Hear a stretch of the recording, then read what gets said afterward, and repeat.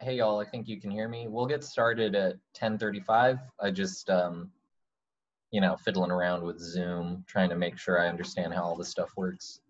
But yeah, just chill. You have another 8 minutes before class starts.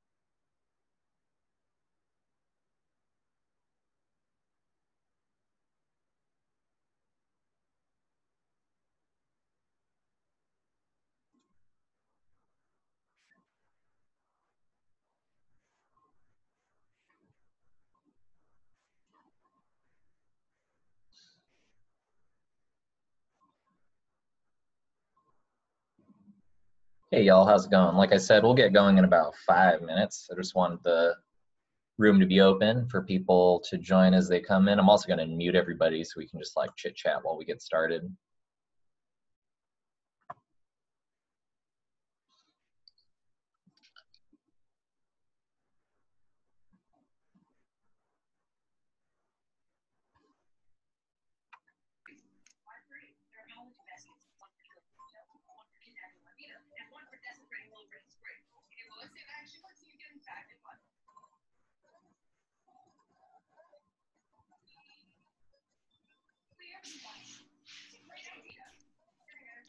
Hello. What up? Are you playing Mario? Yep. My neighbor, huh? I've noticed the video on my phone is like normal, but when I put it on my computer, it's like really, really bad quality. Oh. Yeah, that's because the webcam that I'm using is not the world's greatest webcam. It's pretty old. It's like more than 10 years old. But when I was looking on Amazon at ordering a new one, surprise, surprise, Amazon is pretty backlogged with orders right now. So it'll probably be a while until I get a new one in. That one Logitech one is really good.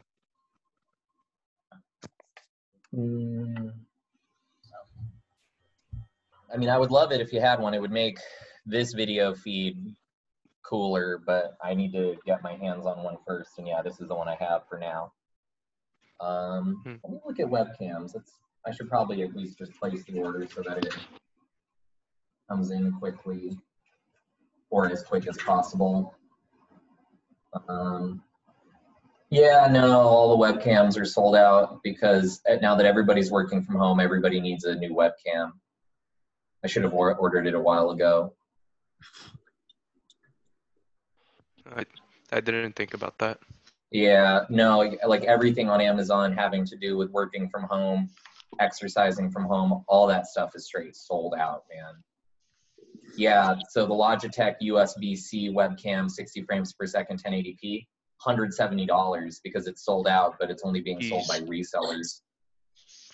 There was some guy that bought 20,000 bottles of hand sanitizer and tried selling them all. No, he has 17,000 left. He tried like selling all of them for $70, and now he has like 17,000 of them left, and they took him off of Amazon because he was pricing everything too high. Yeah, because price gouging in an emergency is illegal and immoral.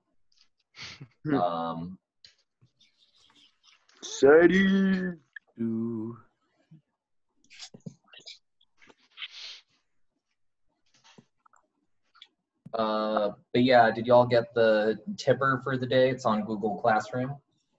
Yeah. Should we print that out? You don't have to print it out. You can do the work on a separate piece of paper and then just keep it together so that you can upload it as your classwork at the end of the week.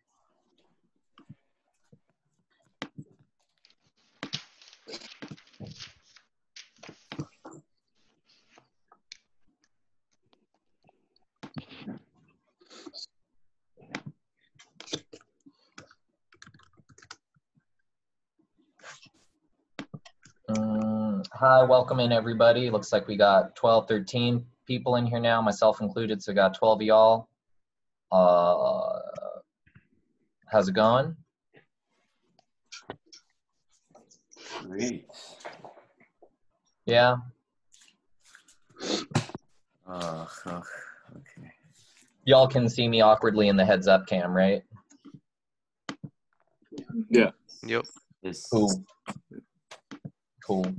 Like I said, we'll get going in about 2 minutes. Going to try and stick to normal class time as much as possible. I wish this was more comfortable. Like, it'd be tight if I could just stream Game Boy games to Twitch from my desk, but like this view sucks. Or Mr. Rob. yeah. You think I'll be able to grab that TV in the library at the end of the year? No. I asked Chinchinyan, he said if it's possible, like if I could, he'll let me get the TV and one of the iMacs. Lit. I mean, yeah, that would be tight, but I'll tell you what, man, we have keys. Teachers got first dibs. Aw, rip. Yeah. I don't know if I would want anything from when the school shuts down other than the stuff in the lab, but that's dumb, right? To be like, oh, I have my own lab kit at home. Oh yeah, one of those oscilloscopes would be nice. One of those oscilloscopes would be nice. That is true, actually. Yeah, that'd be nice for fixing my own junk. Anyway, hey, we're turning the corner on 10:35, so let's go ahead and get started today. Welcome to Learning at Home, where Mr. Robinson tries to keep this freight train going, even though it's already off the rails, you know? For today's warm-up, I got some announcements, and then I got 2 parts. So let's do the 2 parts of the warm-up so that y'all can get going. Part A, how's it going? And please do write a written response to this, just telling me how things are going in your situation of having to be hunkered down at home. We're gonna make the most of it, but if there's any way in which I can like assist you in these trying times, let me know. Just like reach out if you need advice, support, material support that I can provide. Just email me directly or send me a message through Classroom. On Google Classroom, you'll see that there's a tipper there for us to do, page 229. It is some sort of question involving a spring and a mass. So what's going on in that question? And oops, sorry, let me grab my copy of the book. Is that we have a card and a spring oscillating left and right. And notice that the graph that they're giving you there is a graph of various positions. So it should look like this, yeah? And along the curve, we have several different points, A, B, C, D, E, F, G, H. And down below, there are some questions that I would like y'all to answer about those various points.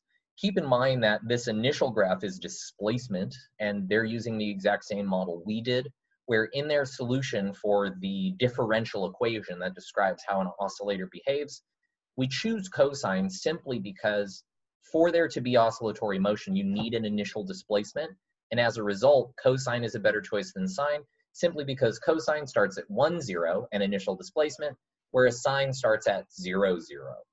So go along and answer questions A through F to the best of your ability. And then we'll go over them. Today we're going to keep on going with notes. Today we're going to talk about the small angle approximation, which many consider to be a crime against mathematics, but you know, that's fine. We'll talk about that when we get there. And we are going to use the small angle approximation in order to create models of, a model to describe pendulum. Past that, I'm gonna unmute everybody so that we could talk about the set of announcements I'm about to make, just some like general stuff. Oh, I shouldn't have unmuted everybody. Okay, I'm gonna mute everybody, and then if you wanna pipe in, you know, just unmute yourself. This is my AP group, so I expect y'all to be able to manage those unmute buttons just fine. The other thing you can do is you can right-click in there, and you can click raise your hand. And if you raise your hand, I can call on you by clicking the raised hand, and then it'll unmute your mic so you could talk. Y'all saw that I posted a 3-part announcement in Google Classroom over the weekend. I just want to go over the 3 parts of that announcement real quick, just to make sure that we all know we're all on the same page. Item number 1. If you are like me and you collect video game thingums, so like not just old stuff like this, but specifically those of you out there with gaming PCs, you too can actually help with research in terms of finding a cure or a treatment, or ideally a vaccine for the virus, which is the cause for why we're doing this learn from home thing anyway, through an awesome piece of software called Folding at Home. People are always like, hey, this supercomputer is millions of times stronger than our normal computers, right? But that is a two-sided coin. Sure, a supercomputer in the basement of a college might be as powerful as a few million computers, but that means that if we make 1 million of our own home computers work together, 1 million of our own home computers working together must also have the same power as a supercomputer. So I posted the link to Google Classroom already, but when you have Folding at Home, so here's me running my, oh, I love this effect too.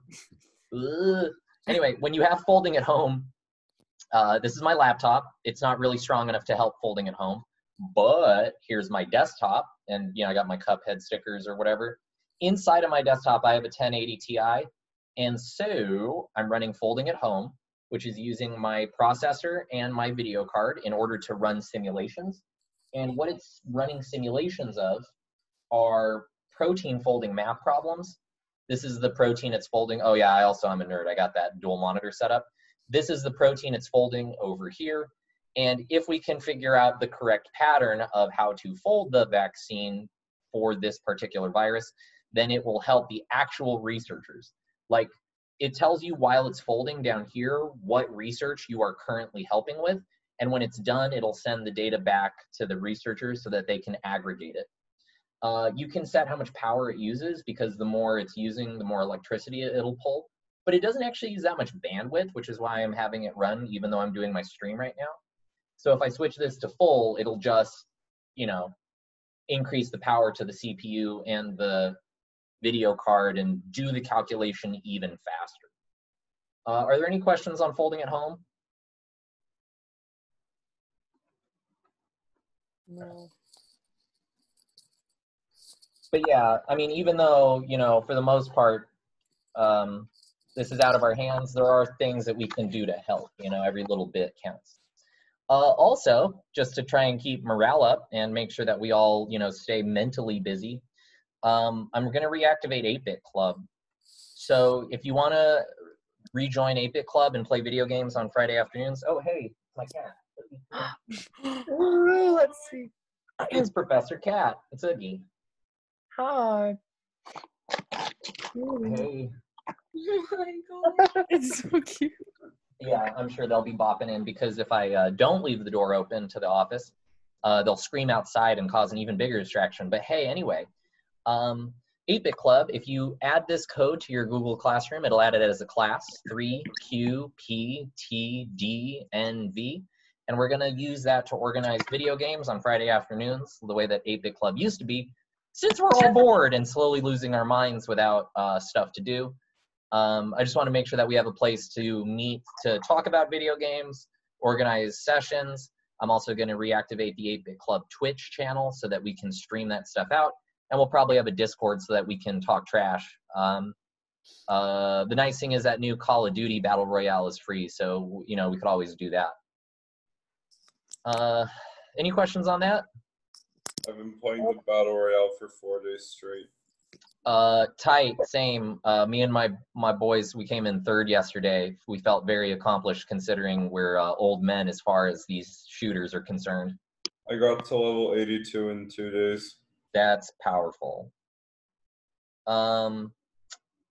In terms of other stuff to do while you're at home, y'all saw that I posted in that 3-part update that the yoga app Down Dog is free until the end of the month. Just so y'all know, Down Dog is a yoga, nope, not Pokemon Home, not Pokemon Home. Down Dog is a yoga app, and it's pretty good. It lets you make a playlist. You can set the difficulty, the length, all of that stuff, but normally it's really limited in terms of what you can do. It's free for everybody until the end of the month because they know that people are stuck at home and yoga studios are closed. You don't need a yoga mat to do yoga. You can just do it on the floor on a carpet or a towel or whatever. It's a good way to make sure that like your muscles don't atrophy since you're not leaving the house. And on top of that, they said that students and school accounts would be free all the way until July for anybody with a .edu email. Our school doesn't use .edu emails, so I sent an email directly to their company to add them to the whitelist. So if you make your account with your school email, right, it should be free until July. And yo, it's a lot of money saved. It's either 10 or 15 bucks a month, I forget, but it's a really high quality service. The other things that y'all can do to like keep your bodies active as well as your minds is Nike has 2 apps. Nike Run Club, which is straightforward. It just monitors your runs. I'm still going out on runs, but you know, when I go out there, I keep a 2-meter radius around myself in which I don't like let people enter. And then the other thing that you can do is Nike Training Club, NTC, also highly recommended. And if you want to like add me as a friend or whatever, it does this awesome thing where it's like, your friend, Mr. Robinson, is exercising, cheer him on. And if you tap cheer him on, it'll give me like confetti and it'll be like, hey, your friends are cheering on your workout, and I'll do the same or whatever. Nike Training Club is basically make your own CrossFit. So you tell it like, hey, I want a playlist that works out these muscle groups or whatever.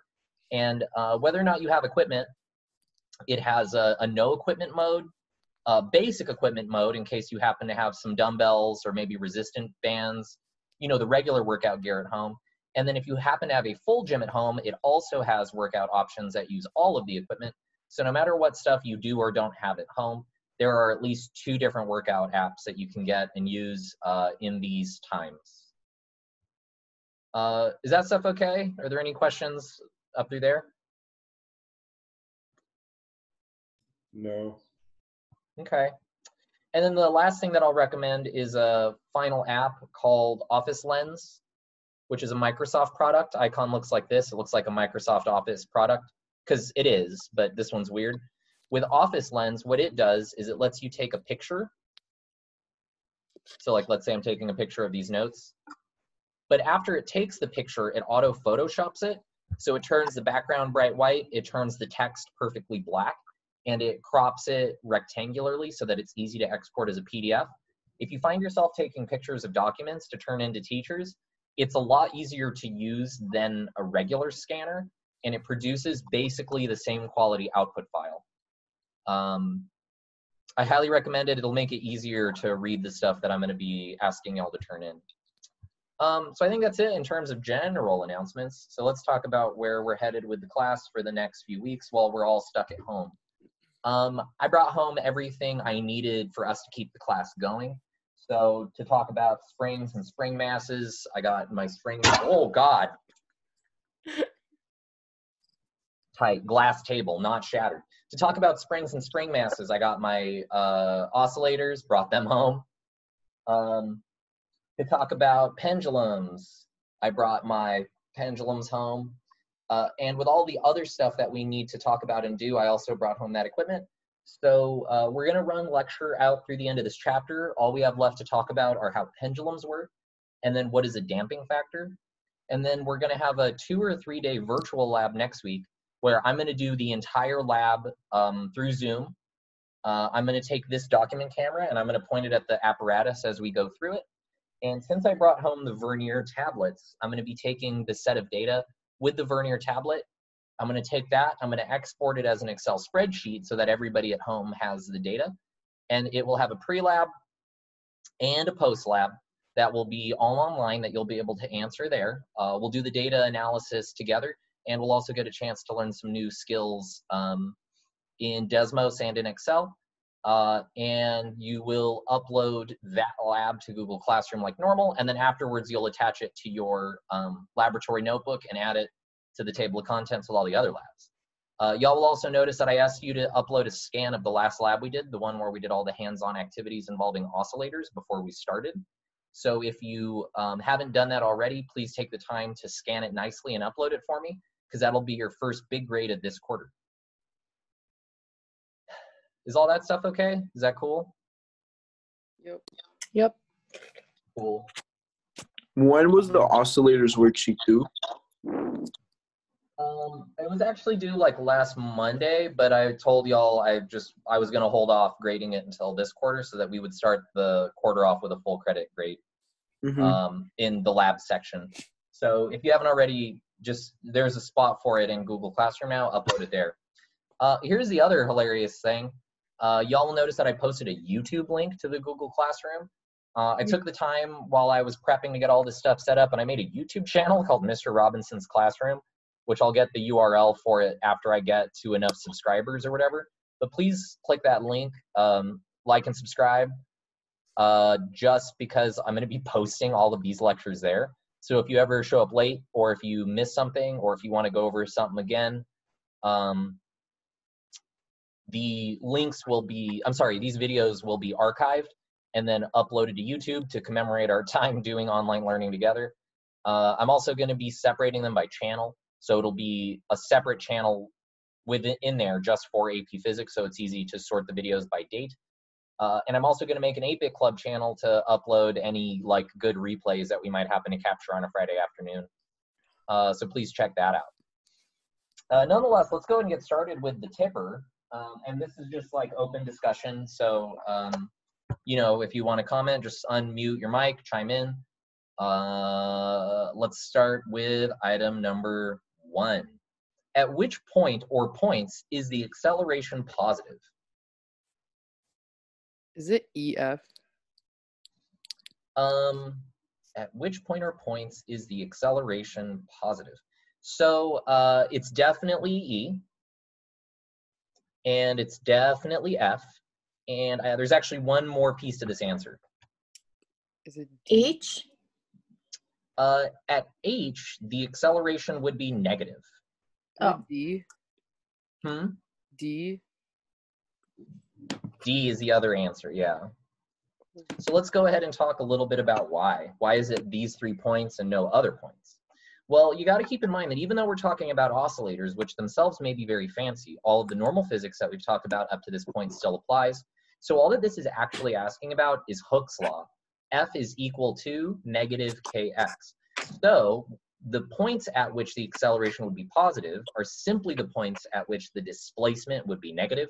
Points D and E and F along this curve are all places where the cart has been displaced in the negative direction. So therefore, the spring is trying to push it back. Is that first part okay? Mm-hmm. Yeah. Okay. And by the way, when we're done with this, I'm going to show you all some other stuff I can do in Zoom. We'll be talking about all of these graphically in a moment. So if that first bit of the explanation didn't make sense, get the answers down now, and then we'll go over it in Desmos. Item B. At which point or points does the cart have 0 velocity? The other part of that sentence is irrelevant, but at which 2 points does this object have 0 velocity?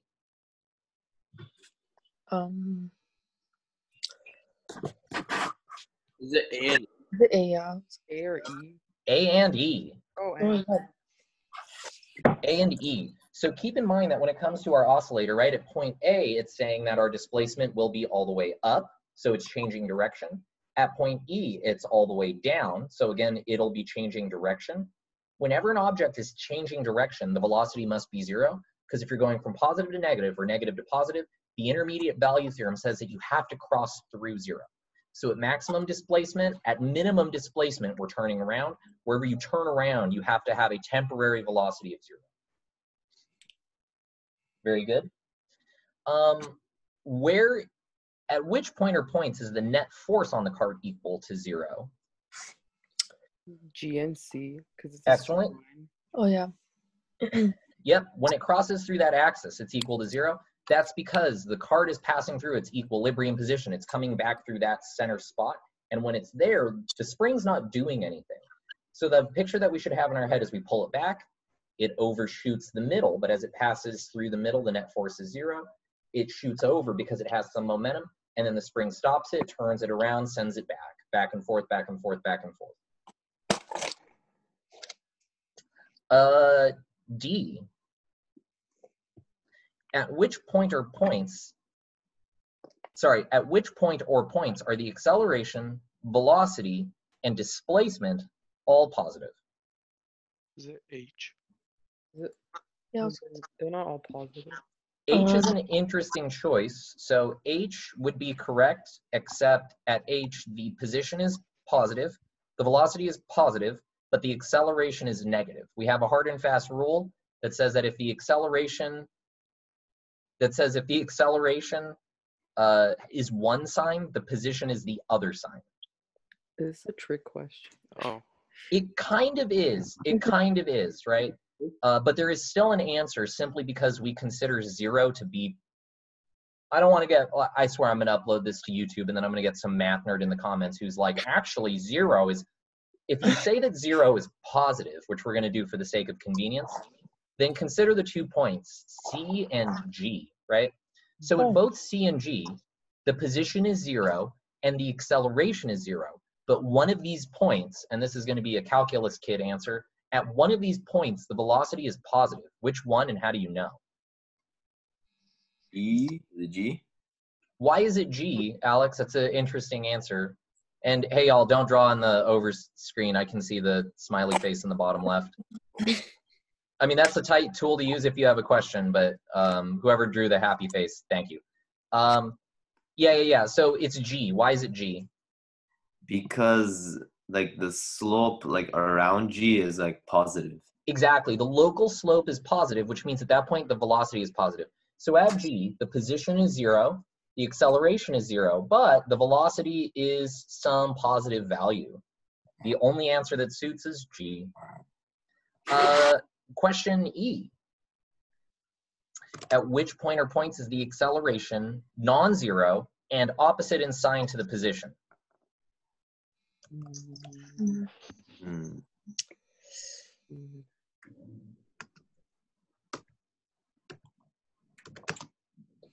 Is it F? Is it? Or F is part of the answer.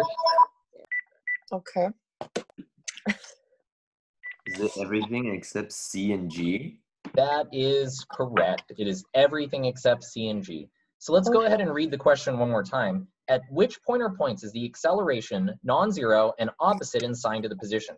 So that condition, opposite in sign to the position, that's true everywhere. F is equal to negative kx, right? Hooke's law. So force and position always point opposite directions. So we really just need to know, where is it non-zero? It is non-zero everywhere except C and G. So the answer, F is part of it. I'll rewrite that. But the answer from left to right is A, B, D, E, F, H. That is a true statement of all of those positions. And then the final question, at which point or points is the velocity non-zero and opposite in sign to the acceleration? Is this one H? Let's see. So this is a much harder question mentally. This is going to require some mental gymnastics. So keep in mind that the acceleration is the opposite of the position. So at A, is the position positive or negative? Positive. So the force would have to be Negative. good, right? So at A, the position is positive, the acceleration would have to be negative. That's how we're figuring out what acceleration is. But then the velocity is just going to be the slope. So at A, the slope is 0 because we're at the top of the hill. And so 0 slope means 0 velocity, but the acceleration is negative.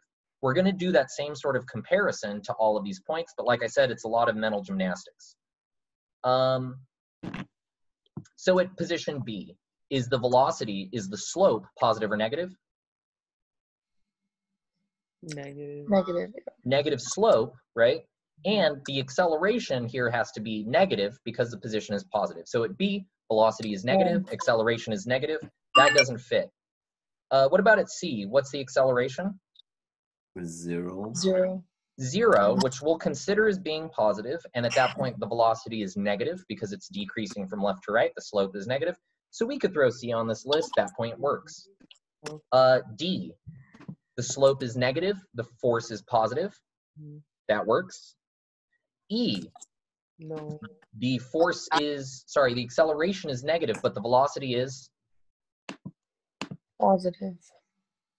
The velocity is actually 0 in this case, because if you're at the top of a hill or the bottom of a valley, we consider those slopes to be 0. So here at E, velocity is 0, which we'll call positive, and the acceleration is negative, so this also fits the condition. At F, the velocity is? Positive. Positive, because we're back on that upward slope. Velocity is positive, acceleration is also positive. The displacement is negative, so the acceleration must be positive. For F, the acceleration and the velocity are both positive. That doesn't meet the condition. G, acceleration is? 0. Very good. And the velocity is positive. 0, we'll consider that to be positive, so they're the same sign here. And then for H, we can say something similar. Slope is positive, but the acceleration is? Negative. Negative, so that is opposite. That also meets our condition. That is a much trickier question. Are there any other questions about today's warm-up? No? No. Okay, great. And like I said, keep your warm-ups for the week. You'll be uploading them this week on Thursday because there's no class on Friday for a teacher's meeting. You'll be uploading all the warm-ups for the week there where I'll give grades and feedback. Up next, the last thing we did before we went to break was we talked about a bunch of very, very, very complicated equations that describe the motion of a pendulum. So what I'm going to do right now is I'm going to change my screen cap over to Desmos, which should take over right now. Okay, are y'all now in Desmos? Yes. And you can see me move it around live? Yep. Can you see my mouse cursor? Yes. Yeah. Okay, perfect. Okay, so this first thing that I'm showing y'all, and I will share this Desmo page to everybody when I'm done so that you can use it in the homework, is I have created all of the equations that solve the differential equation that describe an oscillator. I built all of them out for you. So this first one here is the position, which is exactly the same as the position graph that we saw on the warm-up, right? But to do all the other stuff, to talk about the acceleration, the velocity, we were basically doing mental gymnastics. Instead, I built them all out for you here on the left. So this first one is the position. What's this second one?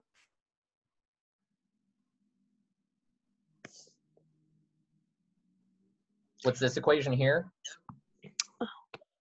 Velocity. That's velocity. And for those of you in calculus, you know, you should be able to do that. Take this function, take its derivative, you get this next function. If you're not in calculus, that's fine. Just be sure to have these written out so that you can use them later. And so instead of doing the mental gymnastics, we can match up the values. So we know that oh, hey, look, right here, when the position is at maximum, what's the velocity? 0. 0. And here, when it's at its equilibrium position, notice the velocity is at its negative maximum. So this shows how these two values, red being position and blue being velocity, these two change over time together. Is this okay? Yeah. Okay. This next one, what's this function? We take this guy, we take velocity's derivative. What is the derivative of velocity? Acceleration. Perfect. This is acceleration, or if we multiply it by mass, it would give us force. So this orange graph could be either the acceleration or the force. The two have the exact same transforms over time. And again, look, it's just the same thing as position, but negative. So when position is at its positive maximum, force is at its negative maximum. When force is at its positive maximum, position is at its negative maximum. And what are these weird ones down here? What is sine squared? What is cosine squared? Kinetic energy. So sine squared is kinetic energy because it's 1/2 velocity squared. That's where the 2 comes from. And then what about cosine squared? Potential energy. That is the potential energy. So I'm going to close off these first 3 graphs. Boop. and I'm going to activate these two, notice that both of these are always positive, the way that energy should be. And if you add up the two of them at any given point, they're going to add up to the total amount of energy, because energy is conserved. So when all of the energy is when all of the energy is potential, 0 of it is kinetic, right? When all of the energy is kinetic, none of it is potential. And when it's half kinetic, it's half potential. But at every single point, these two add up to the total. You have potential and kinetic being traded off back, forth, back, forth, back, forth, back, forth, back, forth, as the little spring mass oscillates. And here's the other thing I like about this page. Doot, doot, doot. You could put all of them on top of each other and look at all of this crazy motion that I'm asking y'all to learn. This is just to justify, no, this isn't easy, right? And we learned from the lab to have certain expectations of how this guy's going to behave over time. How does this guy behave? What happens if I switch it for a stiffer spring? Faster. It goes faster, right? And so of the values here, which one of them is the stiffness of the spring? The kinetic energy. The sine squared one. That's kinetic energy, but I'm saying of these Oh yeah. variables, A, K, and M, which one of those talks about how stiff the spring is? Isn't it K? It is K. Yeah. Mm-hmm. So once I'm going to send this graph to everybody. If you make K bigger, if you make the spring stiffer, all of the relative properties of this motion stays the same, except notice it gets packed into a smaller space in terms of time. When you have more waves in the same given space, that's the same as just saying faster. And if we make the spring looser, all of it spreads out, which is to say slower. Is that okay? And also oddly satisfying? Mm-hmm. Yeah. Okay. And what about the mass? What do we expect to happen as the mass goes up or down? Get slower. It should get slower. So notice here, if I increase the mass, it makes the motion slower. If I decrease the mass, it makes the motion faster by a lot. Mr. Robinson, Yeah. for the potential and kinetic energy equations, is the A like not supposed to be squared? Oh, good catch. That is supposed to be squared. Yep. Does that make a difference? It does in terms of units. Without that information, the kinetic energy and potential energy equations would have the wrong units. But in terms of their motion, no, it doesn't change anything. Okay. But it does make them have the correct units, which in physics, that's king, right? Yeah. Yeah, and actually that brings me to my final point on this Desmos graph before I hit save and then send a copy of this out to everybody. Notice, changing the amplitude, what exactly does that change physically? Height? It changes how far it bounces back and forth, but does it change anything else? No. Momentum. So you are correct. It will change the maximum velocity. It will therefore change the total amount of energy. And that makes good sense because the further you stretch a spring, the more energy you're packing into it according to 1/2 kx squared, right? However, while it affects the energy and it affects the momentum, it does not affect the timing whatsoever. So check this out. If I increase A, it'll make everything taller, but is the width changing? No. No. Because of the way that A is positioned in these equations, it doesn't matter how far you displace it. It's not going to move faster or slower. The timing will be the same. The only difference is that it'll be a more energetic thing to observe, a more energetic action. So keep in mind in this sheet, if you're ever going to use this to help yourself think about these problems, they can be toggled on and off by clicking here on the left side. And on top of that, the order in which these are laid out is the order in which we derived them. Function 1 is position. Function 2 is velocity. Function 3 is acceleration. Function 4 is kinetic energy. Function 5 is potential energy. And all of them are tied to the same sliders. So if you adjust the amplitude A, the spring constant K, and the mass M, you can see what that does to the motion. I'm going to post this to Google Classroom now. It'll be useful both for your homework and for the take-home lab that we do next week. Is that okay? Yep. Yeah. Cool. And let's go ahead and go back to the document cam. And we'll talk a little bit about pendula today, and we'll commit, crimes against mathematics.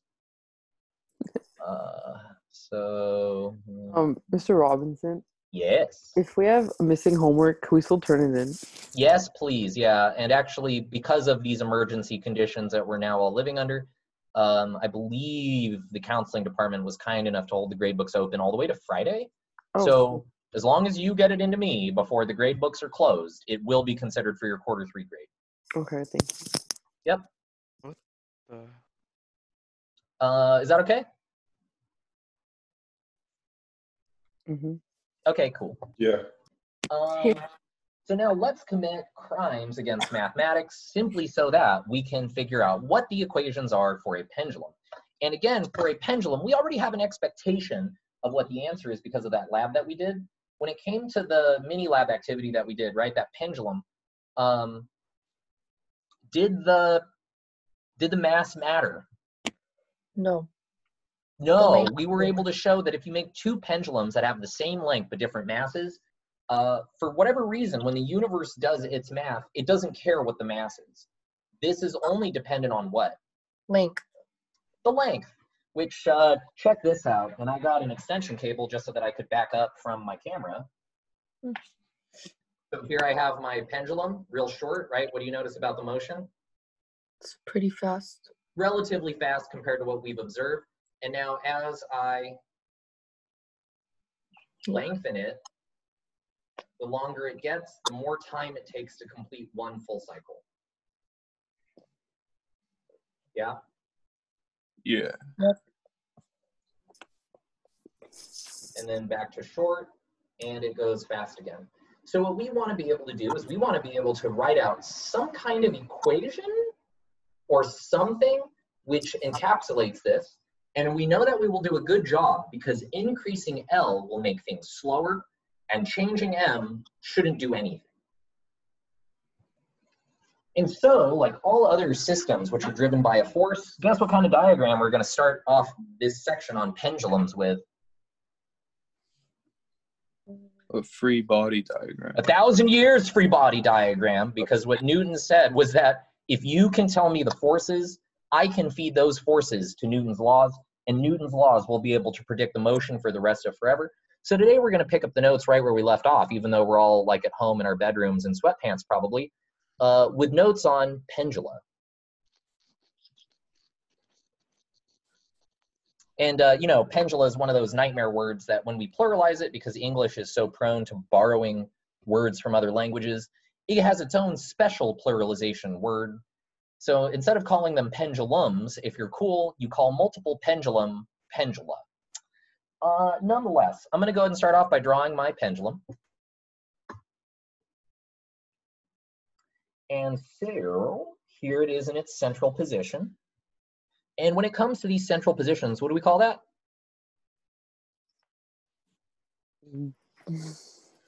Equilibrium. Our middle position is called our equilibrium position. Equilibrium. And I only, drill this vocab because y'all are going to need it for the AP test. Oh, which by the way, quick note on the College Board. I guess, have y'all heard yet about the SAT? It doesn't matter because it's too late for y'all's SATs anyways, but the SAT is canceled for the month. No word has come down yet on what they're going to be doing for AP tests. They haven't been postponed or canceled yet, but there may be modifications, either a delay or they'll be online or something. All of that is still in the wind. It's all rumors, but as soon as I have better data, I'll let you know. Okay. All right. Nonetheless, we're going to assign some properties to this pendulum. So this pendulum has a length of L, and this pendulum has a mass of M at the bottom, though we know that in the end, if we do this right, that thing should cancel out. And just to make sure that the pendulum is to scale, I'm going to go ahead and use this compass. So it's going to swing through this arc. Yeah. And so we have two positions that it's going to reach. This guy right here. This guy right here. And I'm going to say on each side that this is an angle theta. Is that okay? Yeah. Mhm. Okay. So let's go ahead and for these two positions, let's go ahead and label the forces on there so that we can figure out why this moves the way that it does. What exactly is driving it? So what is the force that we have along a string? Tension. That is tension. And notice that these tensions, tension 1, tension 2, tension 3, they're all actually different. Why? Why do they all have to be different? Mhm. Because the string is moving. Different location. That is Pendulums. correct, because the string is moving. And if the tension always points along the string, when it's over here, it'll point that way. When it's in the middle, it'll point straight up. And when it's out to the other side, it'll point this way. So since forces are vectors, if the direction is changing, we say that that term is changing. So tension in this case is not a constant, it's a function. And actually, if you think about it, when we did the lab, what kind of sensor were we using to measure the pendulum part? Was it a force Force sensor? sensor. It was a force sensor, yeah. It was this guy right here, right? And what this is sensing is the tension itself, is what's pulling down on that hook. So literally that graph that you were reading, it wasn't the X graph, it wasn't the V graph. You weren't measuring the position of the velocity. The whole time you were actually looking at the acceleration graph. Good? Yeah. Yeah. Okay. And so let's go ahead and draw the free body diagram for all three of these positions. And let's do the easy one first. What is it in the middle? What does this have to be? It's MG. 0. I mean, sorry, yeah, MG. I mean, yeah, no, but it adds to 0. Mhm. So we have Yeah. MG down, and we have T2 up. T2 and MG must be equal and opposite, because when our pendulum is in that centered position, it's not destroying the spring or the string and falling, and it's not flying into the sky, which means the sum of the forces must be 0. But what about these two more interesting positions? Guess what we're going to do here?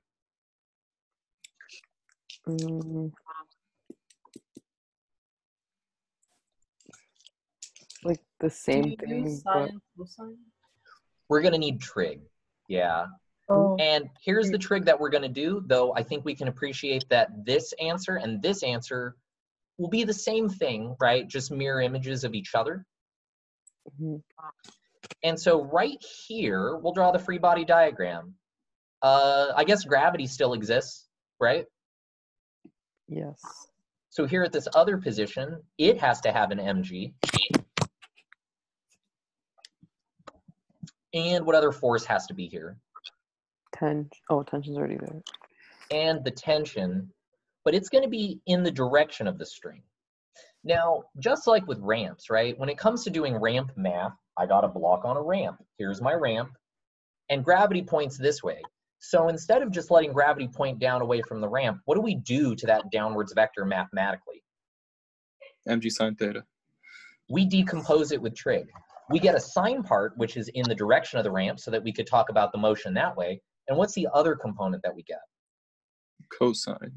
Mg cosine theta, which is into the ramp. And when we talk about ramps, this part here is defining our normal force, which we can do all sorts of cool stuff with, like use it to talk about friction. So we're going to do the same thing here. We're going to say that T3, that's acting in the way that I like. That is something that we can work with. And so I'm going to decompose mg into two vectors. Oh, hey, this pen is brand new. I'm not going to use that yet. And so we're going to decompose mg into two parts. We're going to have the piece of mg that's this way, and we're going to have the piece of mg that is this way.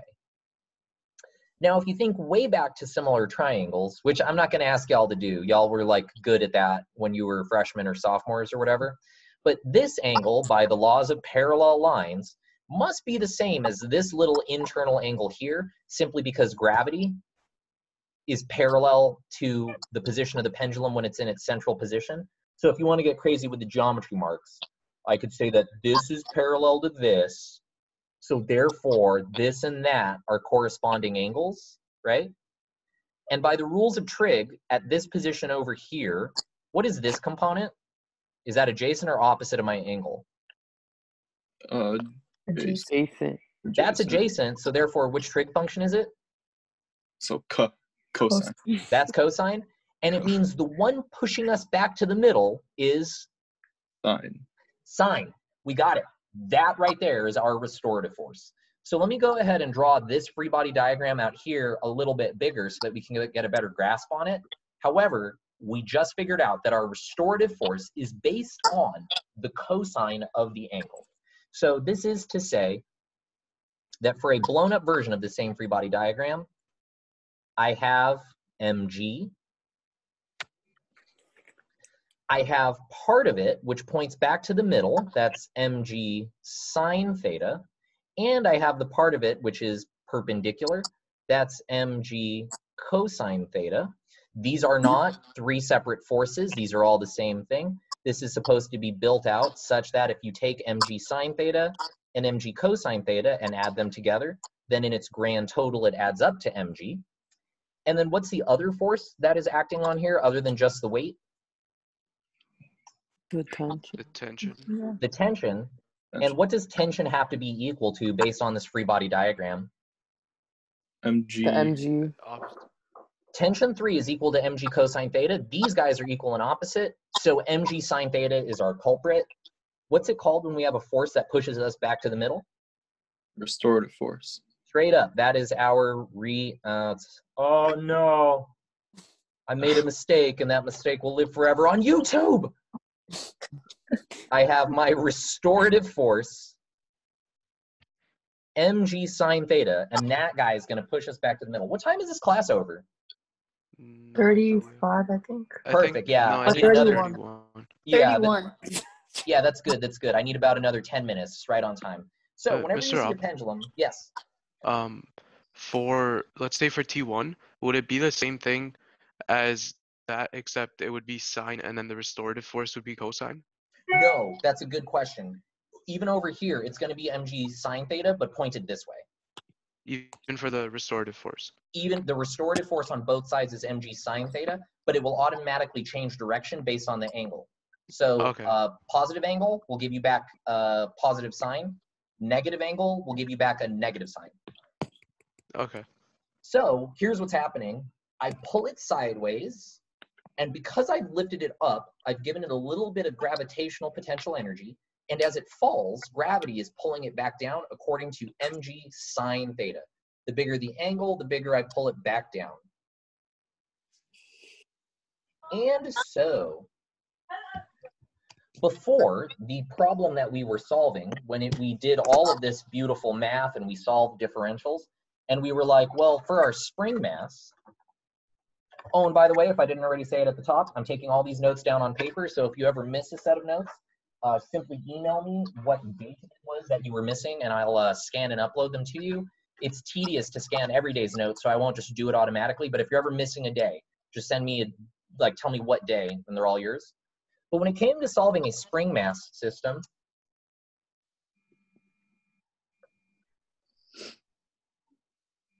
we said, okay, I have a restorative force. F is equal to negative kx. What's Newton's second law? F is equal to ma. MA. That's what's up. ma is equal to negative kx. We've learned that acceleration and position are inherently related to each other by calculus. This is to say m is equal to d squared x dt squared. And actually, in case I get some physics nerds showing up in my comment section, these are both partial derivatives. Please don't kill me. And this is equal to negative kx. And if you go through the Ansatz technique and you learn how to solve differential equations, we can show that the best answer to this is actually cosine. Cosine is its own second derivative. So similarly, we would want to do the exact same thing with a pendulum. So we'll do the same process. I have its restorative force. What is its restorative force, we just said? mg sine theta. F is equal to mg sine theta.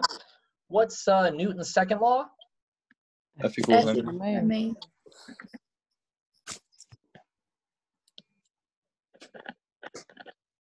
And here's revelation number 1. Wow. What cancels on both sides? M.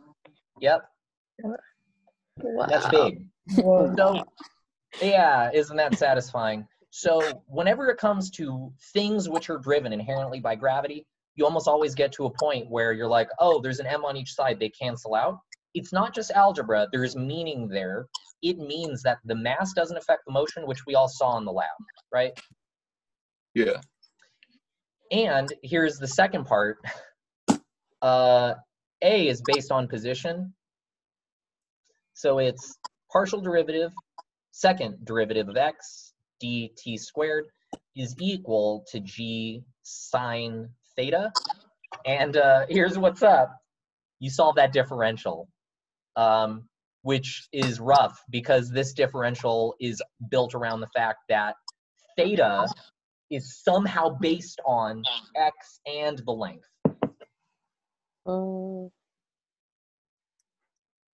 It's rough, right? It's rough. Yeah. Now, don't get me wrong. While this differential is solvable, it's definitely not going to be asked of somebody taking AP Physics. Though, for further information on this topic, here's the graduate level version of the textbook for this class. This is the Classical Dynamics of Particles and Systems by Thornton and Marion. And if you want to get into what solves this particular system, if you were going to do it with math the full-blown way, you need 2 pieces of the solution and they're coupled to each other. However, we're not going to do this. Instead of taking the physicist hardcore approach, we are going to take the engineer's approach, which no hate to engineers, they make the world go round, but that's where this originates. Let's go ahead and commit a crime against mathematics. We're going to do a very clever thing called the small angle approximation.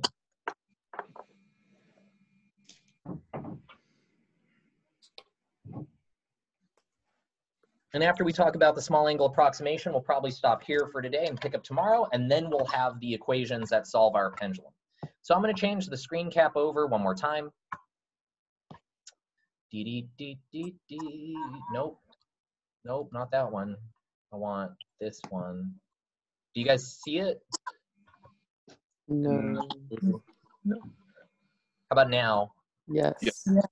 Okay, so here is the small angle approximation in a nutshell, though please don't tell a mathematician I did this, otherwise we'd have to like box. Which, don't get me wrong, I'll fight a math major, but you know, they might have the virus and I'm not trying to get hands on me. Nonetheless, if you are doing something with sine, but the calculus would be a nightmare, instead of using sine, we can do something else. Notice, what are these 2 functions I tossed in here? What's the red one? Sine x. Yeah, it's a sine wave. Perfect red sine wave. And what's the blue function? Just y equals x. Straight line. A line of slope 1 and intercept 0, just regular old y equals x. Now, do these 2 functions look the same? No. Nope. But let's zoom in. Do they look the same now? They're getting there. They look similar. They look Almost. similar. Now let me keep zooming in. Yep. Oh, they're the same now. They are the same, yeah. If you look at them in the very, very, very narrow case between 0.1 and 0.1, if you keep your view in here, there's really not that much difference between sine and just y equals x, unless you start getting out here where you can see that they diverge, and they diverge more the more you head out, right? Yes. Is that okay? Yeah. This is why when we did the lab, I told y'all, hey, don't take the pendulum. Don't pull it back to a really big angle, because if you take a pendulum and you pull it back to a really big angle, it won't behave in the way that AP Physics says it will. However, the smaller your angle, as long as you only displace it a little bit, this will behave perfectly according to our equations of motion. And this is all made possible by the small angle approximation. Is this okay? Yes. Mm-hmm. Okay. So, and this will be the final item for today, simply because I don't want a bunch of math nerds showing up in my comment section, man. I don't want them there being like, but actually when you take the second derivative, there's a big difference. Yeah, okay. All right. Sure. This is AP Physics 1. Let's all calm down. Here's the deal with the small angle approximation. For small angles, we can say that sine of x is basically equal to x. And this only works for small angles. And here's like more or less the scope in which you want to keep it. As long as you are within the following bounds, theta much less than 30 degrees, which is pi over 6 radians. As long as you're in that range, it'll never be off by more than about 8%. Being within plus or minus 30 degrees only gives you about an 8% error in terms of the real value, and it makes the math way easier. And again, this works, and you should sketch this out for yourself, because if I graph sine, we're going to get a wave function. If I graph y equals x, we get a straight line. But if I zoom way in here on the origin, right here in the middle, they're indistinguishable. Here's what sine looks like in that gap. Here's what x looks like in that gap. Inside of this very tiny range, they're the same. So instead of solving this nightmare where sine of theta is actually a function of x, and so you could solve this differential, but you'd have to go ask for some help from somebody from a math department. Instead, we can say, hey, this is good enough to describe our pendulum. This is going to be equal to g times what? Sine theta. We're going to approximate sine theta, and instead we're going to say sine theta is basically just X. Or theta. Theta. Yeah. And tomorrow we're going to pick up and we're going to see how this can give us back our equations of motion. And just like before in Desmos, I'm actually going to make it homework for y'all. That sheet I just gave you that has all of the equations of motion of a spring oscillator. Oh yeah. I'm gonna ask you after we go over these equations tomorrow to take that same sheet, except adapt it so that it's talking about a pendulum instead. Ooh. So y'all will be coding something for me in Desmos, but actually once you see the initial equation of motion, it's actually a pretty easy conversion to take everything we know about spring masses and change it all to pendulum. After that, you should be good with most of the homework, and we'll have at least one day this week to just talk about homework discussion time. We'll have a workshop period that'll just be open season on any of the homework questions. Just call them out, and I'd be glad to work them out here for your entertainment. I don't know what the correct word there is. Are there any questions on today's lecture? Nope. No? Okay.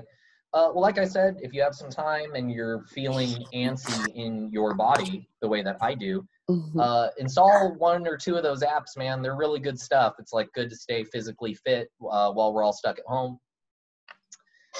And I will see you tomorrow at the same place, same time. Please do subscribe on YouTube. And when a video is up, mash like. If I get enough people to subscribe, I can get a custom URL. So instead of the URL being that nonsense, I can actually make it Mr. Robinson's Classroom or whatever. And if I happen to get enough views that I get like 5 cents of YouTube monetization, whatever money I make on the YouTube channel will go towards the class party at the end of the year. Oh. Mr. Robinson? Yeah. I have a quick question that's not about physics. Okay. When do we find out about our FAFSA? Like, how do we know how much money we're getting from Cal Grant and how much we're getting offered for loans? Oh, it depends. So that information won't come through until you accept a college. Oh. Oh, okay. Yeah, because like your financial information that you submitted through FAFSA is what it is, but the amount of money that you'll be offered from each would be completely different if you went to UCLA for $38,000 a year or Cal State LA for $2,000 a year. So you don't get those financial statements until you start getting acceptances from colleges, and then the financial statement for each college will be different based on your FAFSA. Oh. Okay. Mr. Robinson, Yes. Is our homework still due tomorrow, or are you gonna postpone that? Oh no, I'll move it out. Let's make it Friday so that we have until the end of the week to do the Sounds lecture, and then we'll at least have. Oh no, that doesn't make sense either because we don't have class on Friday. If we had class on Friday, it'll be due Friday. Let's make it Monday so that you also have this weekend to wrap it up. Okay. Is that okay? Thank Yeah. you. Yeah. Okay. And like I said, that's all of the homework for chapter 16. So for right now, you should be able to answer all of the questions on there about springs and pendulum. The only thing that we haven't talked about yet is what is the answer to the pendulum problem. We'll knock that out right at the top. And then we need to talk about what friction does in these systems, which is something called damping. It's why your car has such a smooth ride. We'll do that, and then you'll be able to answer all of the questions to the end for sure over the weekend. Okay. So it'll be due 23rd at 10 p.m. It has just been updated. Are there any other questions out there, AP physicists? No. No? Okay. Well, you know, stay busy, stay active, do an exercise, do the reading, do the homework, catch up on stuff that you left behind. And like I said, if you have any late work from quarter 3, turn it in and it'll all be graded and entered so long as the grade book is open. Y'all have a nice day and I'll see you tomorrow. You too. Does anyone know if Markarion's having like one of these? Zoom? I have Yeah, no does idea. anyone know if Markarion's having a Zoom session? We had it with my sister's class, so probably. I have no Okay. clue if she is. I don't Florida think so. didn't do Because it. she just told her. Cool. Peace, y'all. When is But Okay, it's bye. promising. Hey, Bye. Promising add my BattleNet. okay, bye. real, Okay, bye. Rachel, Oh yeah, email me your BattleNet. Yeah. I posted it as a comment in classroom. Oh word, I'll Alexander. look at that.